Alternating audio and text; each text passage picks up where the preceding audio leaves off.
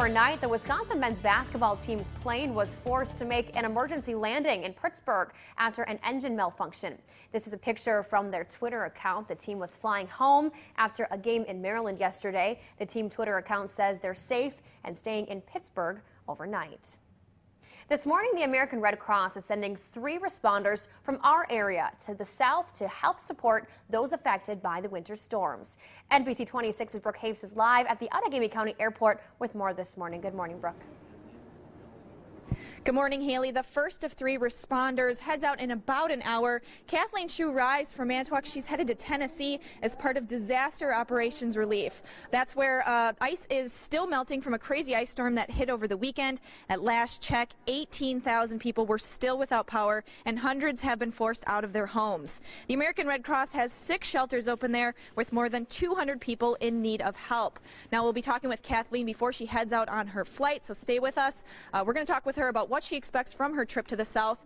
The other 2 responders are headed out later this morning, one from Madison, the other from La Crosse. Live from Outagamie County Regional Airport, Brooke Haves, NBC 26. All right, thank you, Brooke. Brian joins us now with our weather forecast. Hey, Brian.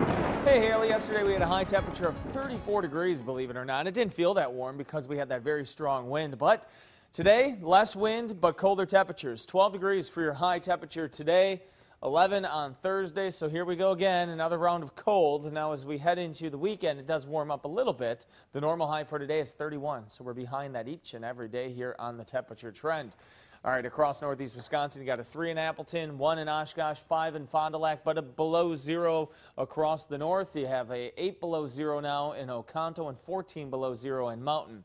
As we look at the precision satellite and radar across the state and to the west here, you've got an area of snow to the west. It looks a little bit threatening. However, it's going to scoot just to the south of us as we head through the day. So we'll track it here on Precision Cast. You can see by 11 o'clock the snow working through, say, La Crosse and southwestern Wisconsin here. Now, we could see a couple snowflakes down towards Marquette, Green Lake, and Fond du Lac counties, and maybe even a few lake-effect snow showers later on today. But most of the area will be flake-free with partly sunny skies. Your forecast for today, partly sunny and cold, a high temperature of 12. For tonight, a low temperature of 0, partly cloudy, bitter cold tonight, wind chills again 10 to 20 below 0. Another very cold night tonight, and we'll look at towards your weekend forecast coming up.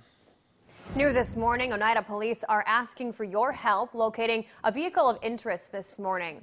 This after a battery incident happened around 6:30 last night at the Oneida 1 stop on West Mason Street in Green Bay. The vehicle you see here is described as a small 2-toned sport utility vehicle. It's thought to be a Hyundai Santa Fe, possibly a 2005. If anyone has any information about the vehicle or the driver, please call the Oneida Police Department.